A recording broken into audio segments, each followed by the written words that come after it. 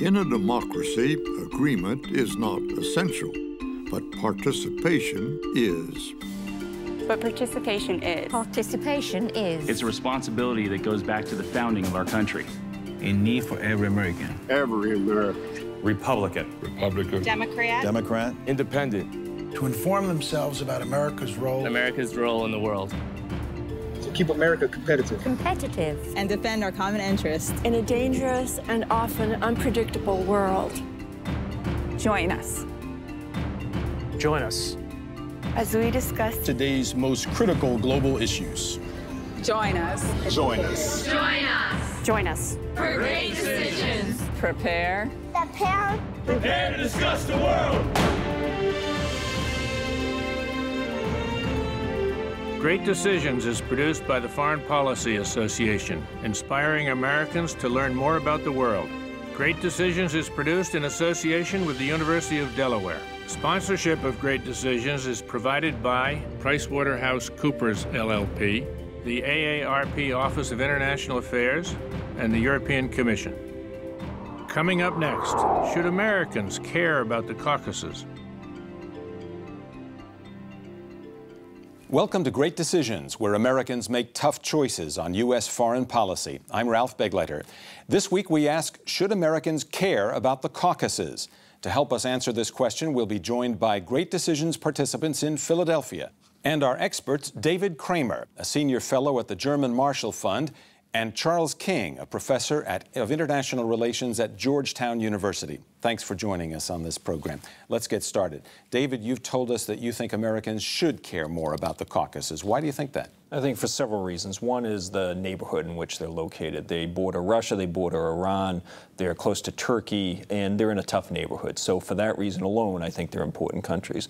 They're important in the case of economics and energy. Azerbaijan holds a lot of energy reserves. That's very important. An important pipeline runs through the region. They're important for security reasons in dealing with counterterrorism and also confronting problems both in their own territory but also in Russia's North Caucasus. They're important for democracy and human rights issues. Georgia has made progress in that area. Azerbaijan and Armenia have not, and we want to see those countries improve. And lastly, they're important because there are some ethnic populations in the United States that care very deeply about them, in particular in the case of Armenia, with a very large and influential Armenian-American community here in the United States.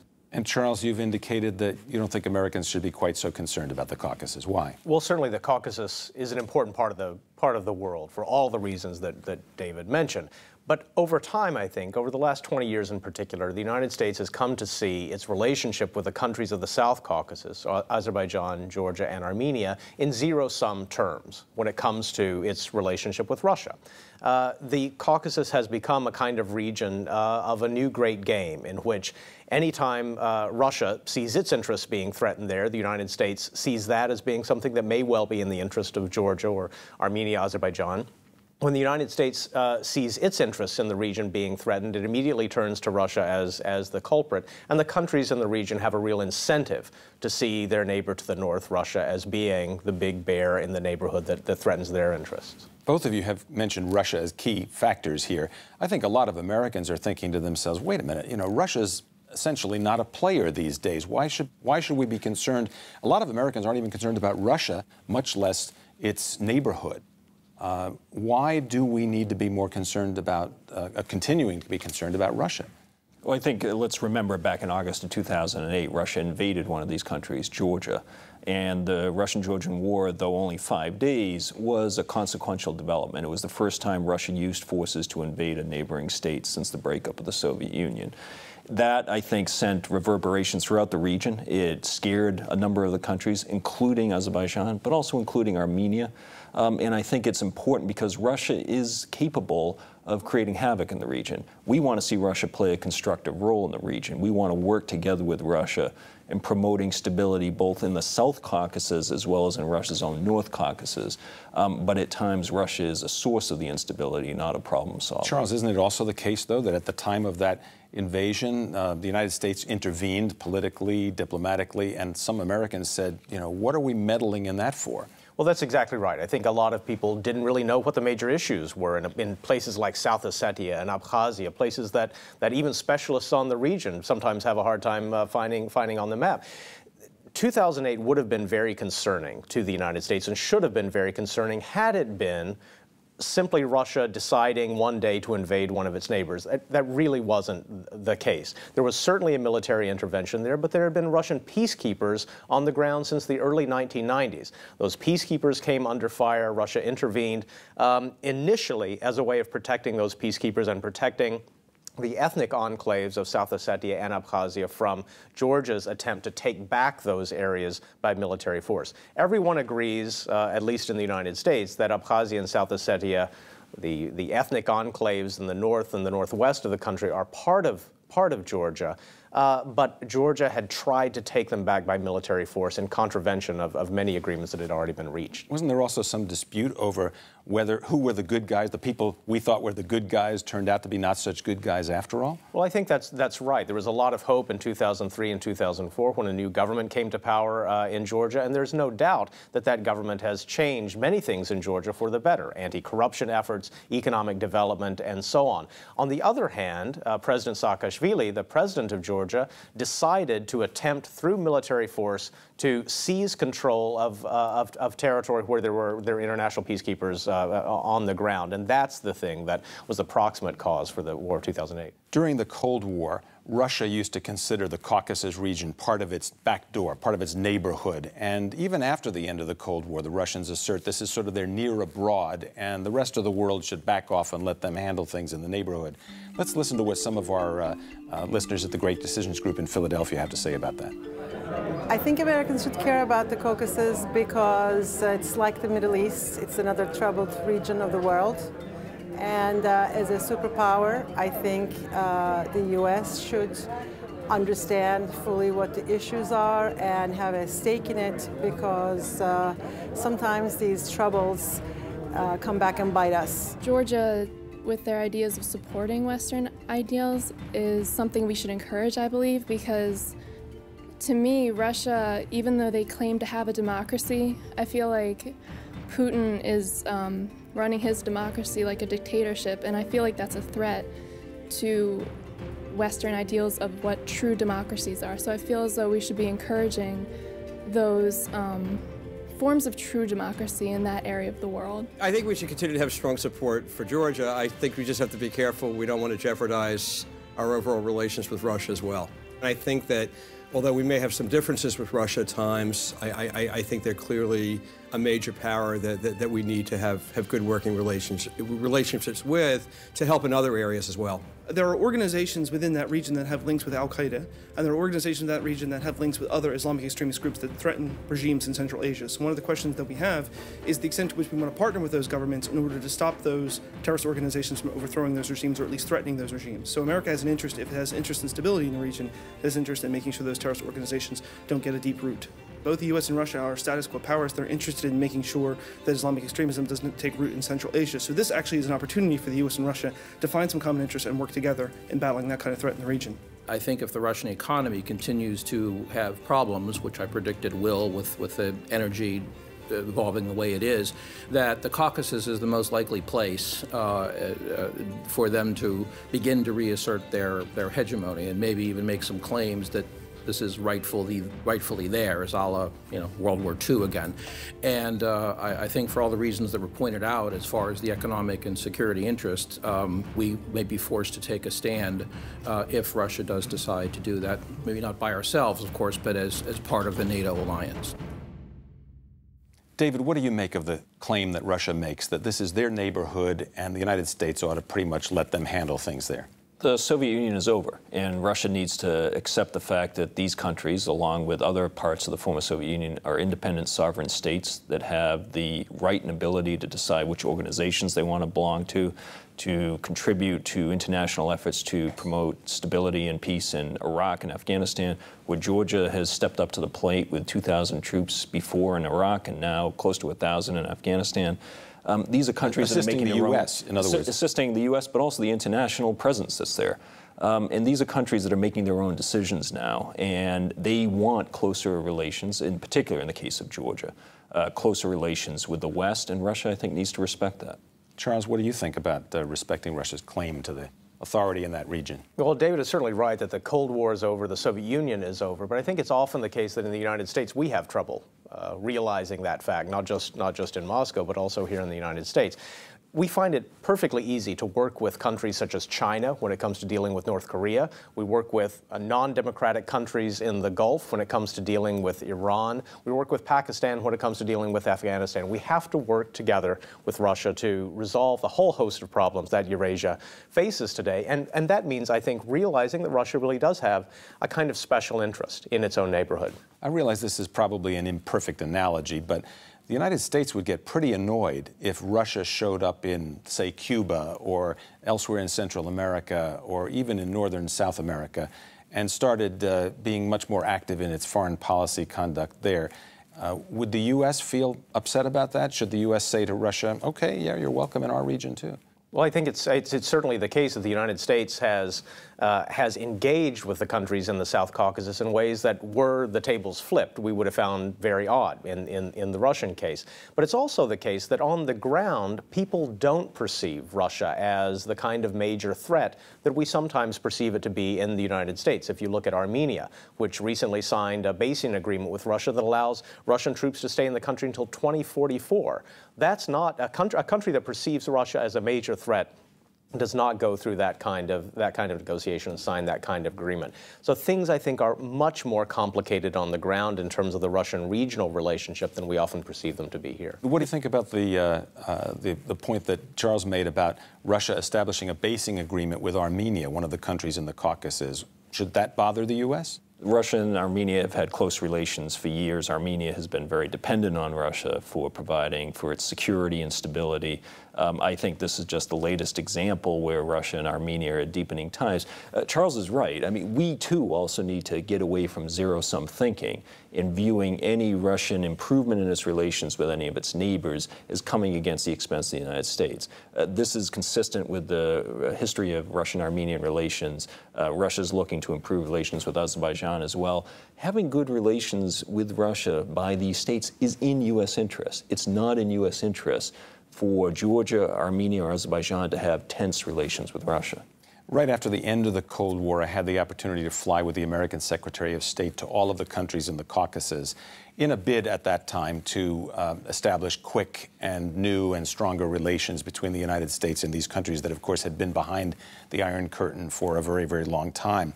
One of them was a stop in Azerbaijan, in Baku, the capital of Azerbaijan, which already then was an oil and gas producing supplier at the time, and the U.S. saw that as an interest. Let's turn to our viewers in Philadelphia and see what they have to say about this issue of relations with a place like Azerbaijan. Azerbaijan is the source of the Baku-Tbilisi-Ceyhan oil pipeline, and as such, we need to be supportive of Azerbaijan. Energy security is a very real issue these days, and energy, unfortunately, is a zero-sum game. This is a very important area with its oil resources and the tempestuous climate that it seems to always present. So I'm hoping that America will understand the importance of this region and that I'll have a better case to make for it when I'm asked. Right now, it is not a stable region. But it will continue to stabilize. I think the United States can be a huge part of that. And in doing so, it will strengthen our position on energy, which everybody mentions, but in also a lot of other areas, in human rights, in civil liberties, and also in settling a lot of disputes. We don't have the presence there that we do, say, in Georgia or other former Soviet states. I think the U.S. relationship with Azerbaijan is much more tenuous than others in the region. Oil in particular is a very fungible product.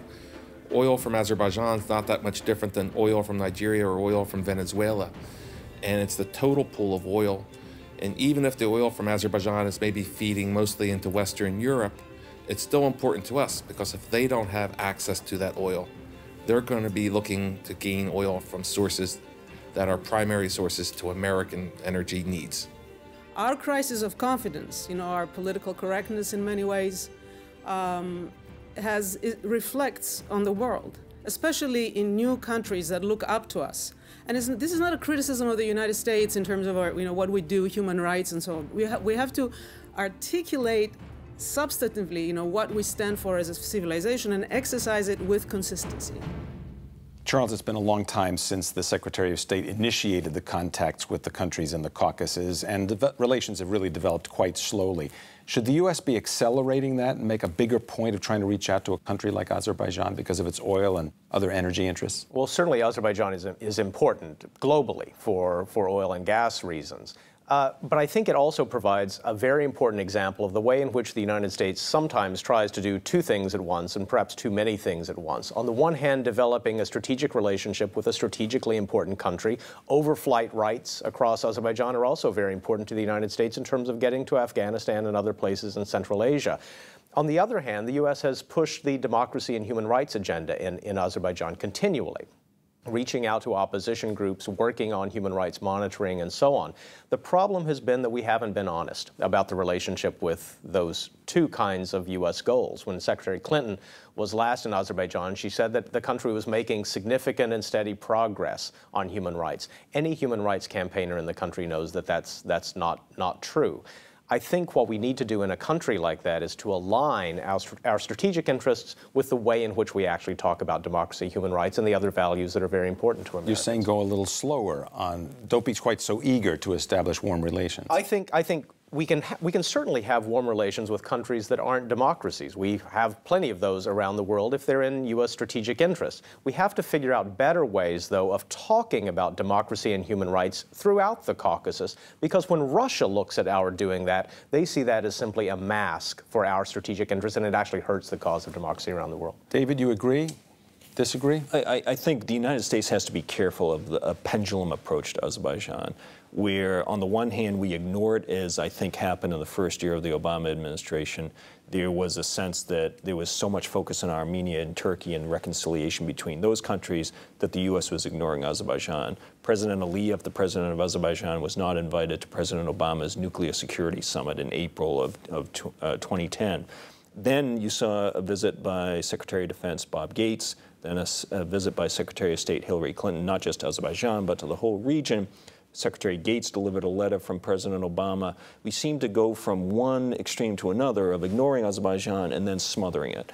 And there needs to be a more moderate approach that I think does take into account the interests that Charles identified, which is energy and economics, security, but also democracy, human rights. The way I would describe it is it's a three-legged stool. We have interests in energy, we have interests in security, but we have equal interest in seeing Azerbaijan develop in a more democratic fashion, respecting human rights. And I don't think we've seen that so far. Considering that this region is already, as we mentioned at the beginning, a bit obscure to many Americans, does going the pendulum approach also make it difficult for Americans to see what U.S. interests are in the region? 1 minute it's energy, we need to become energy independent. Another minute it's human rights or democracy, progress on democracy. David? Well, certainly, I think what got a lot of Americans' attention was events in August of 2008. Suddenly, Georgia was no longer a state in the United States. It was a country in the former Soviet Union, and many Americans finally knew where it was.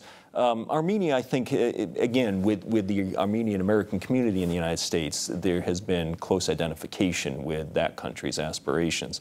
Azerbaijan, I think, has been a little more confusing to a lot of Americans.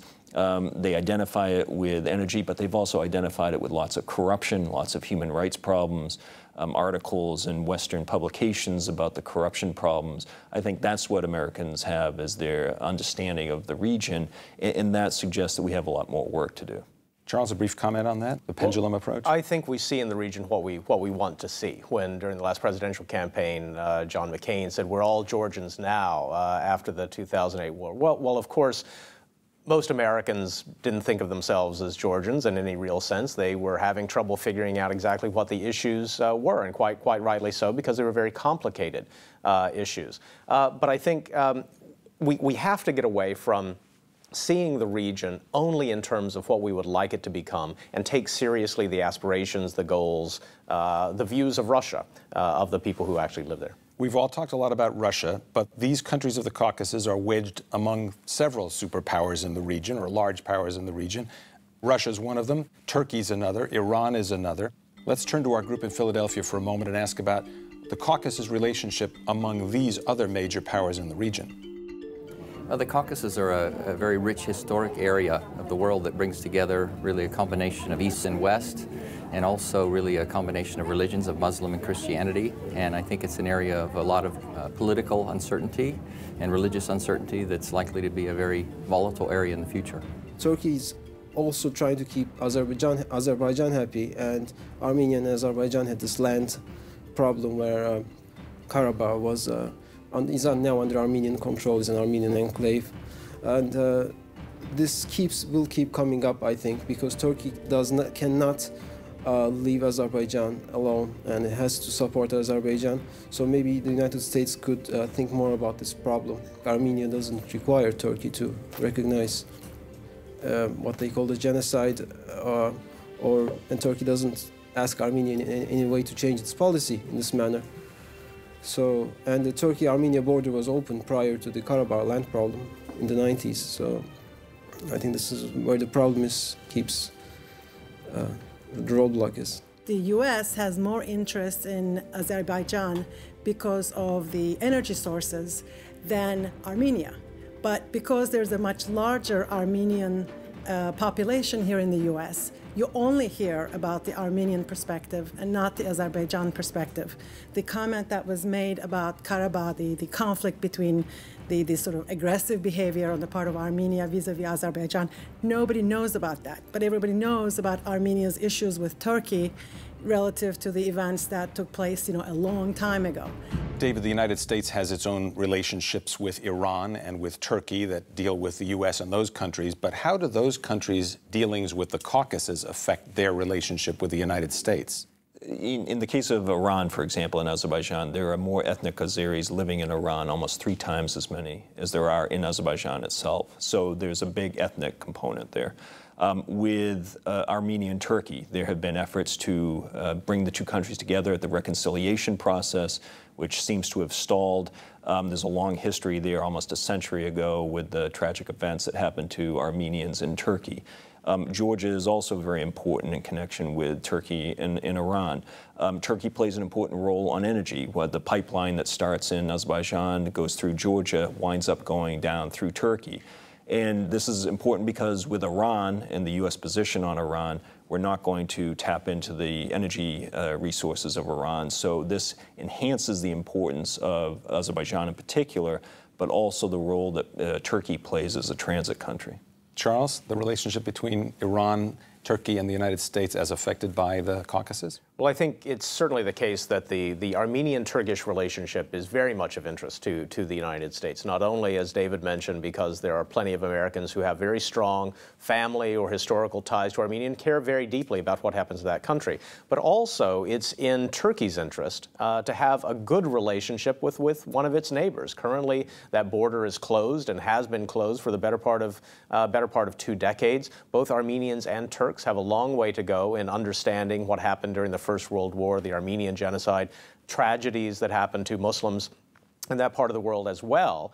And it's, I think, in Turkey's interest to make those issues a part of its foreign policy and really to engage with them. So far, after some initial hopeful developments in that area, things have really stalled. Can Turkey hold its relationship with Armenia in effect hostage in dealing with the United States to kind of put pressure on the U.S., perhaps on other issues? Well, it's every spring the Turkey-Armenian issue comes to the fore because of the commemoration of the Armenian genocide that happens every April. There are protests outside Turkish embassies and consulates around the world. There are letters written to the U.S. Congress. I think, unfortunately, this is now in a kind of annual cycle. It looked like there was going to be a lot of bravery on the part of the current Turkish government and on the part of the Armenian government to move beyond the past and to forge a new kind of relationship between the two countries. Unfortunately, I think that's now hostage to local politics in both places. And David, what about Iran? Could Iran